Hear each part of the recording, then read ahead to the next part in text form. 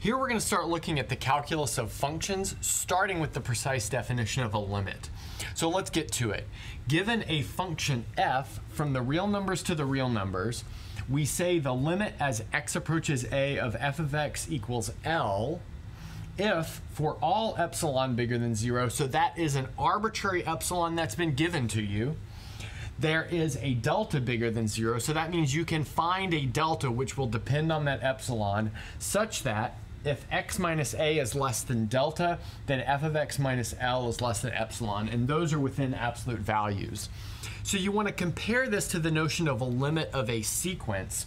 So recall that had an arbitrary epsilon and then a capital N, which was a natural number, such that for all natural numbers larger than that, you achieved this maximum distance of epsilon. And so here it's a little bit different because we're looking at a function from the real numbers to the real numbers instead of a sequence.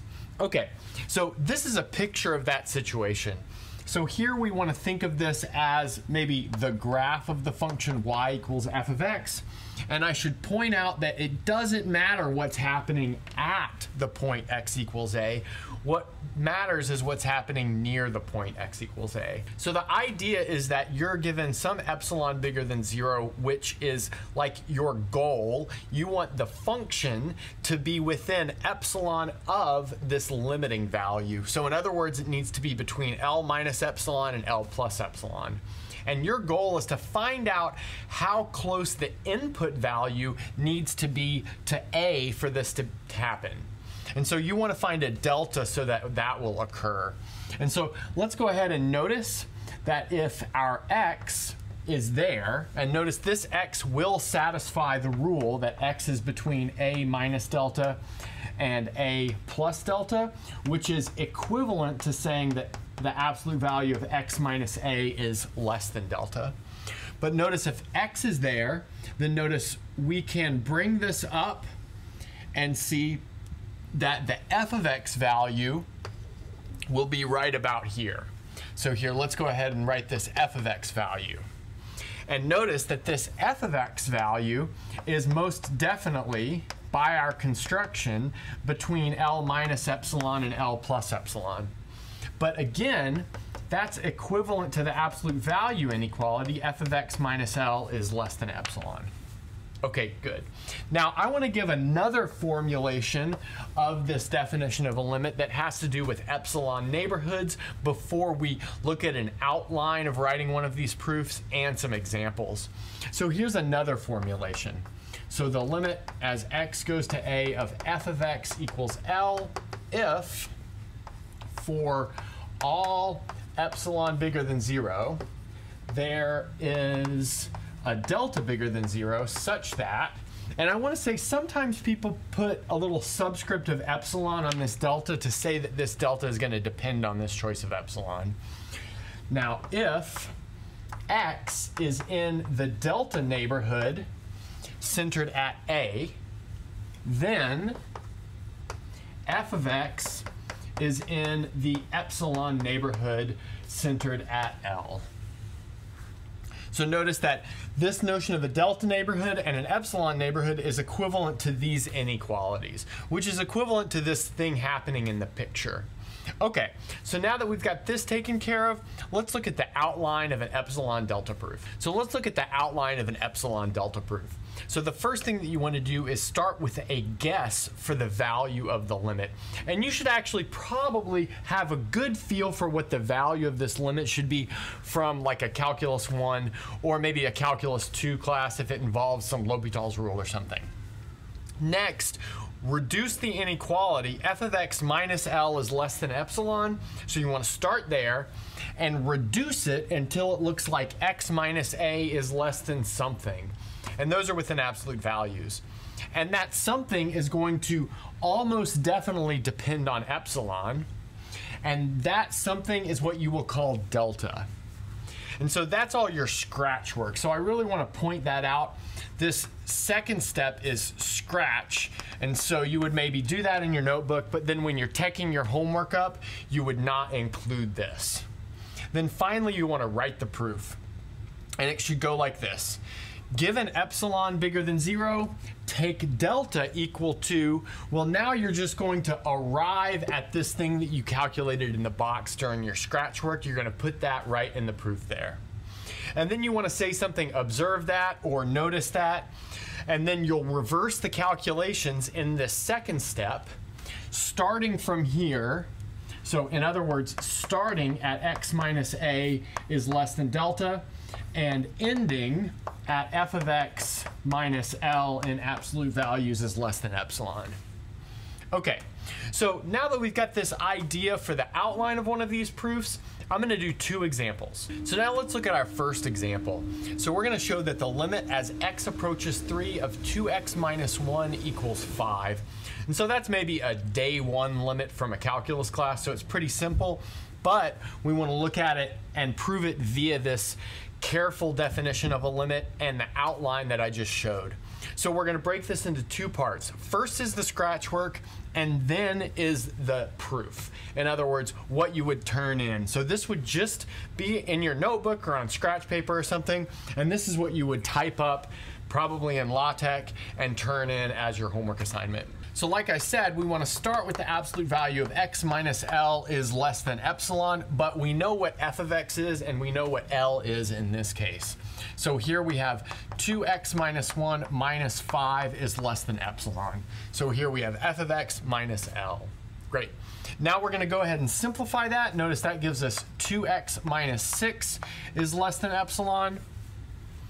And then recall our goal was to get to this absolute value x minus a kind of thing. Notice it's not so hard to get there in this case because we can factor a 2 out. Notice when we factor a 2 out, we have the absolute value of x minus 3 is less than epsilon, which means absolute value of x minus 3 is less than epsilon over 2. And that tells us that this is going to be our value of delta. Now we can go ahead and write the proof, which will involve like putting everything in complete sentences and essentially reversing all of this calculation. So you can always start with the same kind of setup whenever you're doing one of these. So given epsilon bigger than 0, we want to set delta equal to, well, we just calculated that it needed to be epsilon over 2.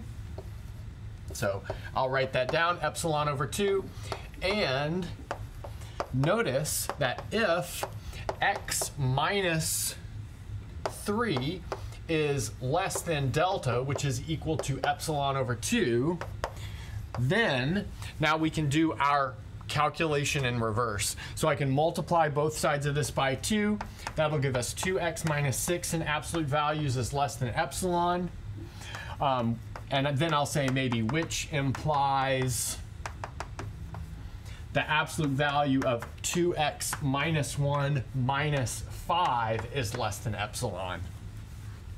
But notice that's exactly what we wanted to end with, so we can stop the proof right there. Or if you wanted to finish it off, you would maybe say, so the limit as x goes to 3 of 2x minus 1 equals 5.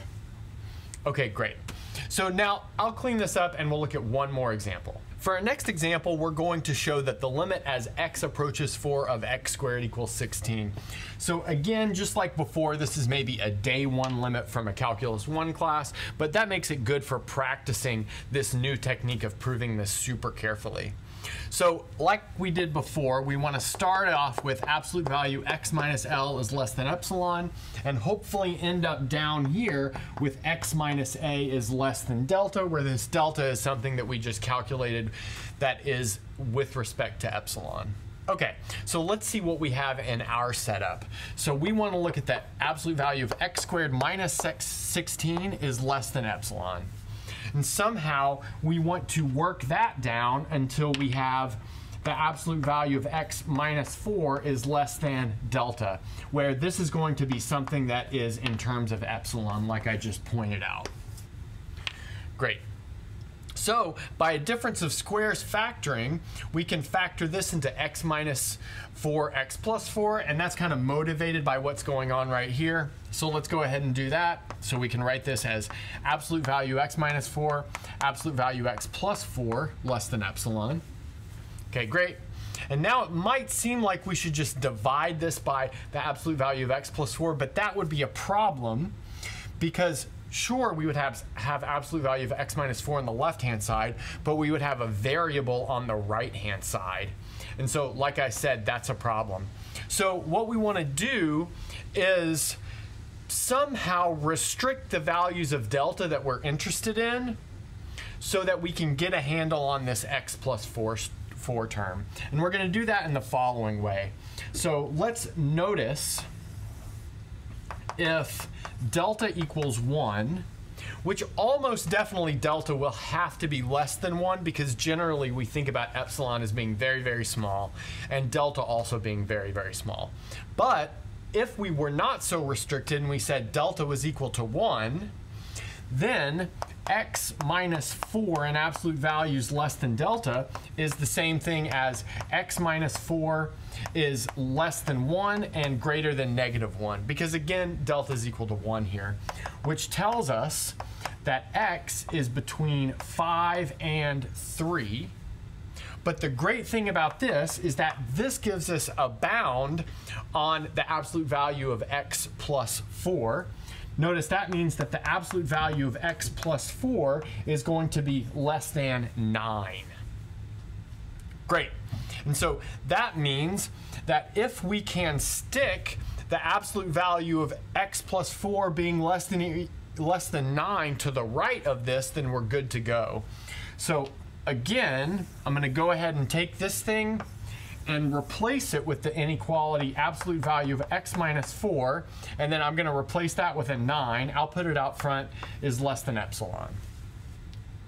But that tells us that our delta in this setup should possibly be epsilon over 9. That seems to work out.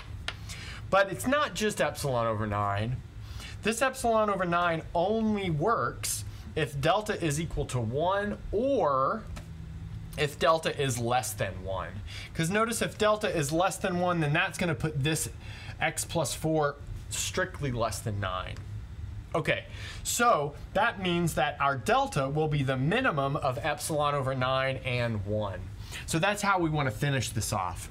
So let's look at the proof. Given epsilon bigger than 0, we want to set delta equal to the minimum of epsilon over 9 and the number 1.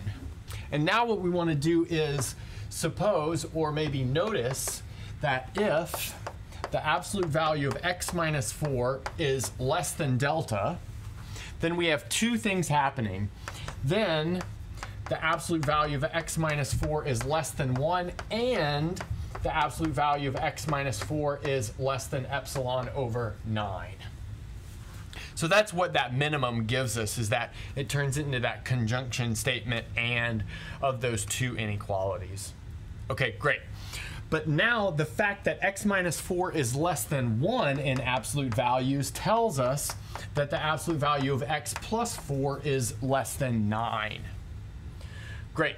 Now what we can do is take this and plug it into this inequality, just multiplying the left-hand side by absolute value x plus 4, the right-hand side by 9.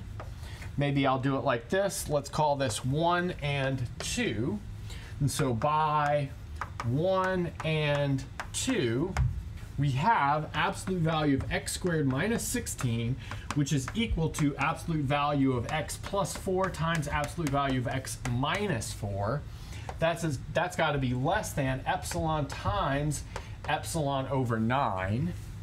And so this x plus 4 less than 9 is from inequality 1. And then this x minus 4 less than epsilon over 9 is from inequality 2. But now multiply those together and we get epsilon. But now looking at the extreme left and right hand side of the equality, we see that that finishes it off and tells us that the limit as x goes to 4 of x squared equals 16 as needed. And that's a good place to stop.